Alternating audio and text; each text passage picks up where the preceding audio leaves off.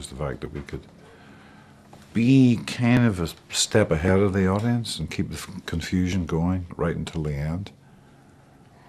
And it's kind of rare in films nowadays, you know, to be on top of an audience, to be ahead of an audience. You know, everybody, movie-going audiences, kids, they're so savvy now to what's happening in films. They can't intellectually describe what's happening, but they know it, if it's false or if it's true or whatnot, you know.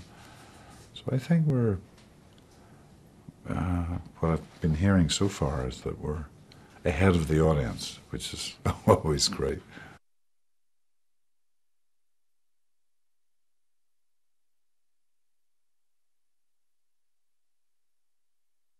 Submerged myself in cold, ice-cold baths and stuff, because I knew Berlin was very, very cold and shivery, so I thought I'll build up my body's defense by trying to be in cold baths as long as I can take it, you know. And it stood me in good stead, because there was a flu virus going around Berlin at the time. A lot of the crew were dropping off like flies, and some of us stayed healthy, you know, and I attribute that to that submersion in ice water.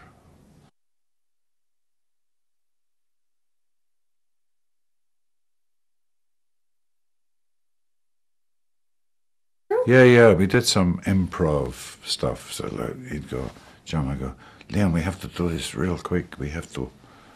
I said, okay, well, where's the camera? What do I have to do? Jump out of the van, come around the corner, and, you know, look here, there's lots of real Berlin people there, not extras. I was like, yeah, okay, let's do it. Sure, we can do that.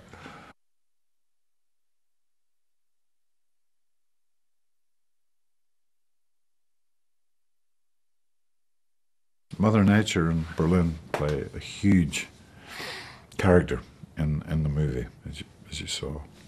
It's very, very important. You couldn't do it in a studio, you know. You do know you're in streets, very dubious streets too in Berlin. You don't know what's around the corner, you know. And a set can't quite create that, you know.